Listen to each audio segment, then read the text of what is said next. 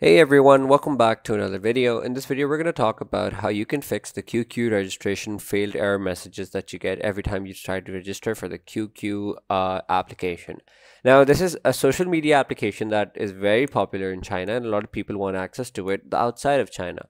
So what they essentially do is they sign up for the application using numbers that aren't from China, and that comes back as something which tells them that your mobile number is detected to be insecure.